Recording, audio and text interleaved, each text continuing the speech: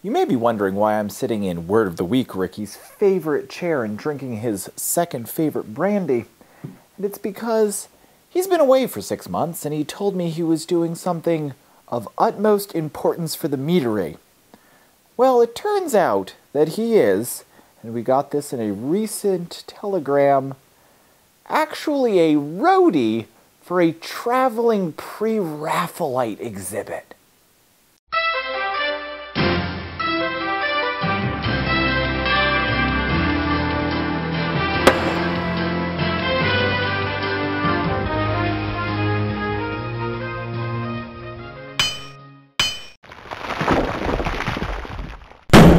Welcome to Ask the Meadmaker, where I, Ricky the Meadmaker, answer your questions about mead making, mead drinking, mead brewing, and really any question you're willing to send to me. Our first question this week comes from Cody and Jenny and a bunch of other people, and they have stalled batches, and they have tried everything. They have tried Energizer and Nutrient and New Yeast and balancing the acids. Good for you guys. Like, I don't even try that.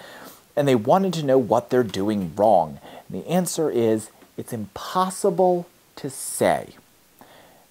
No matter how involved your recipe is and your technique is, there's so many things that can go wrong with a batch of mead that I can't say with 100% confidence what has happened, why you've had a stall, or how to fix it.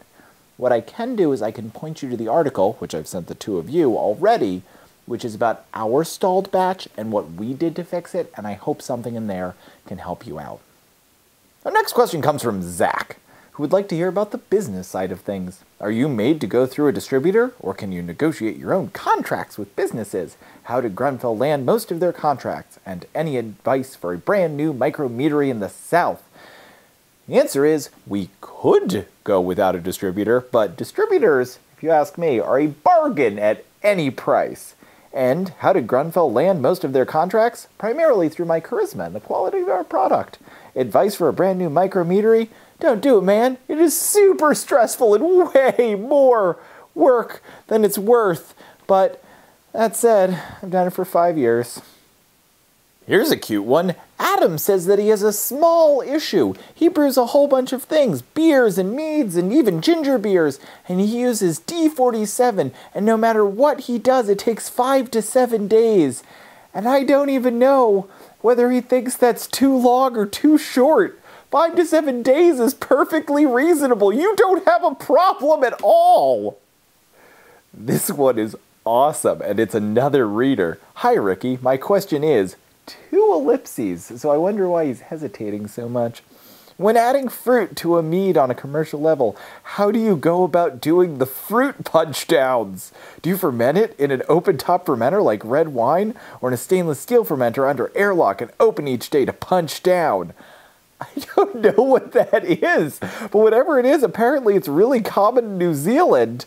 And now I feel like I'm failing all of you because I don't punch down my meads in any way. So I'm super sorry if this is disappointing to any of my consumers. Our last question this week comes from Niles Rattle, which sounds like it should be Lord Niles Rattle, Esquire of North Burrows or something like that, but apparently not, or at least it's not in his email address. Anyway, he's making mead for the first time, and he has multiple different honeys, and he wants to know if there will be a difference between making 2 meads with different honeys and blending the meads, or blending the honeys to begin with. And the answer is, they will almost certainly taste different, but I cannot tell you how or why. But it would be a very, very cool experiment to run if you have the time. That's our last question this week. Keep sending your questions and I'll get to them as soon as possible. Cheers.